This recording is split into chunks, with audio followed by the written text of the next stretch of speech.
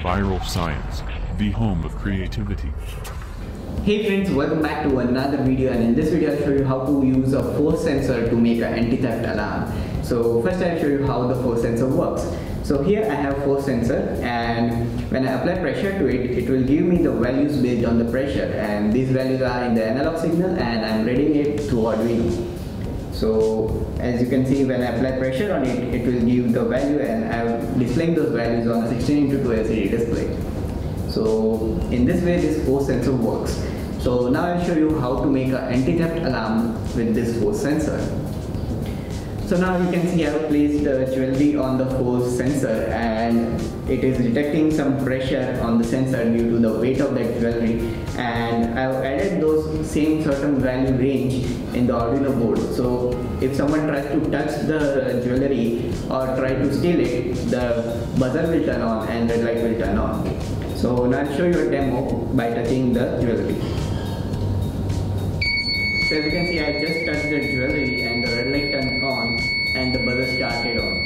So to reset this whole system, you have to press the reset button. So if I press the reset button, everything will go into reset mode and it will start again. So now if I try to pick up the jewelry, so as you can see, the red light turned on and buzzer started buzzing.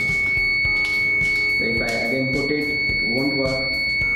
So now I have to press the reset button and it will stop. So in this way the system works. So let's get started making this. This video is sponsored by JLC PCB. JLC PCB is a good quality PCB manufacturing company and also provides SMT assembly services. It holds more than 2 lakh in stock components and provides low cost PCB assembly services in very less time. For discounts in prices, you can use coupon codes added in your accounts for new users and SMT assembly services. I have provided links in the description so you can start ordering your PCBs. So for this project you will need an Arduino. You can use Arduino NANO or Arduino UNO. This is a FSR sensor, that is force sensitive resistor. You can call it as force sensor as well. This comes in different sizes as well. This is a 16:2 I2c LCD display.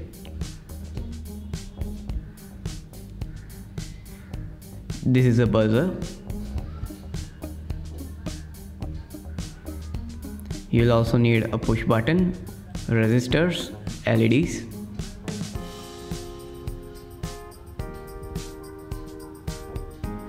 You'll also need some wires and breadboard for the connections.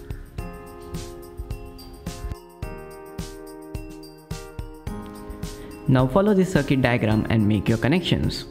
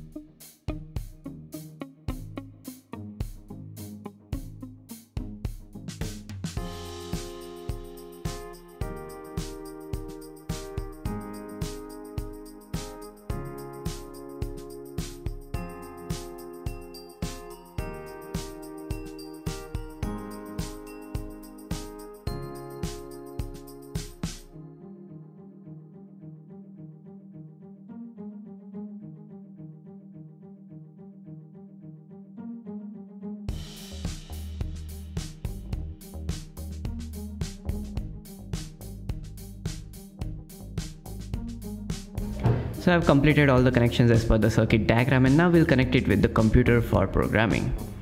So now this is the code, and here you need to add the library, that is liquid crystal I2c, and you have to select the board, select the port and upload the code.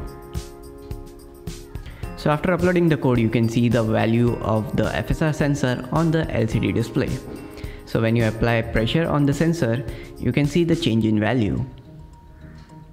So it depends on how much pressure you apply on the sensor.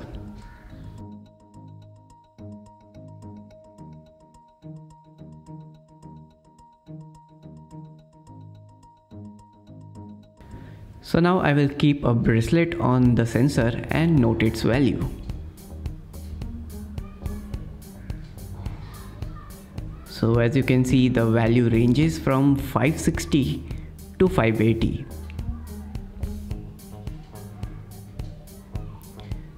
So in the code, I will be adding the value range from 550 to 650. So after finalizing the value range of the force sensor, we need to add it in the code. So open the same code again, and on this line you need to add that range. So if the force value is less than 550 or the force value is greater than 650, we are assigning value 1 to our temporary variable. And if the temporary variable is equals to 1, then we are turning on the LED and the buzzer. And when you press the button, that is the reset button, the temporary variable will get the value 0. And if the temporary variable value is 0, then we are turning off the LED and the buzzer. So in this way the reset system works. So now to upload this code, again select the board, that is Arduino UNO, select the port and upload the code.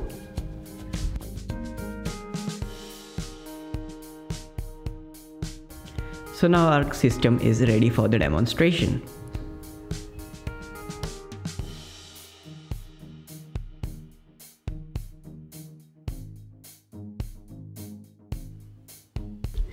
So now you can see when I place the bracelet on the sensor, we are inside the range that we have set, that is 550 to 650.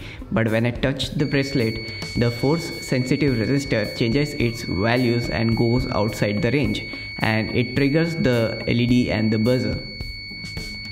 And to stop it, we need to press the reset button. So in this way this system works.